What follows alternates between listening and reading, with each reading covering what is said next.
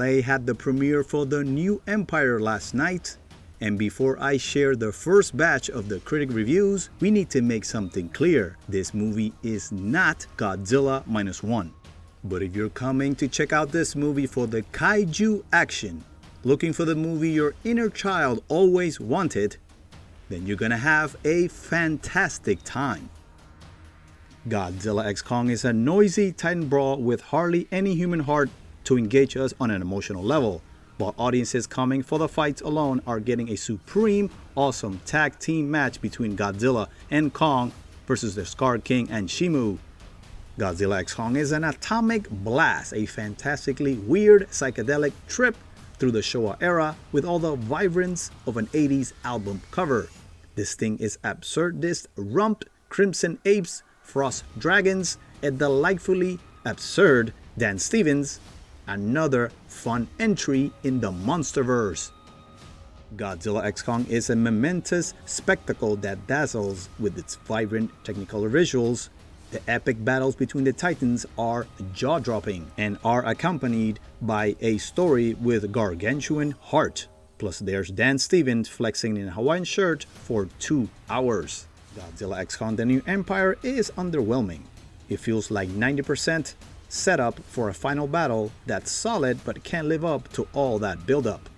There is a fresh approach to the characters which works, but it never quite gels with the main story.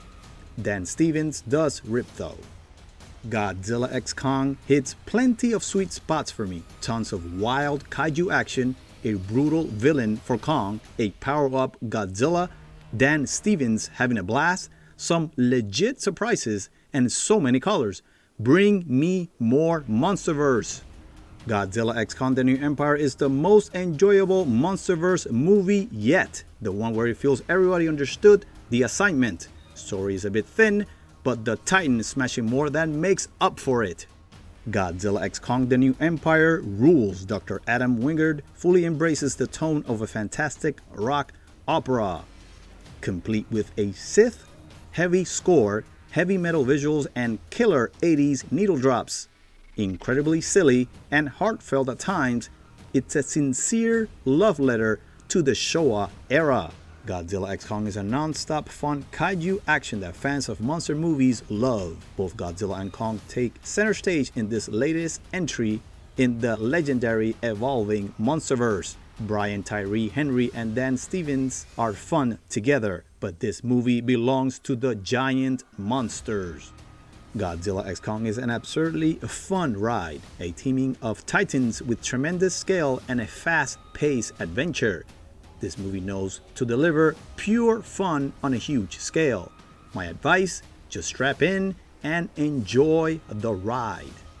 Godzilla x Kong is a really great King Kong movie. The human stuff is notably clunky, poor Rebecca Hall saddled with so much dry exposition, but Kong has so many scenes centered on him, and I just love the big guy.